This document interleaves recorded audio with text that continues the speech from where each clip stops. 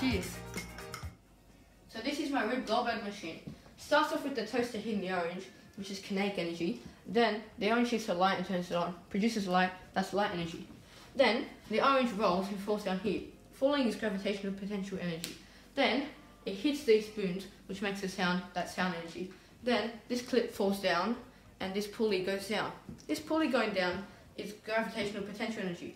Then kinetic energy is when it hits the cup. Then when the Milo falls down, that's gravitational potential energy. Thank you very much.